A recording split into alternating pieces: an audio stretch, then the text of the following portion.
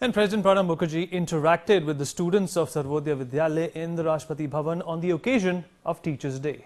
He took a class on the topic called Politics in India Since Independence. He started off from the basics with defining the world politics to a 45-minute engaging lecture covering the salient features of the particular topic. Addressing the students, he said, secularism is part of our lives.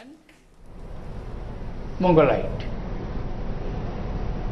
Dravidians, Mongolite living in large number. Constitution, because of our democracy, used.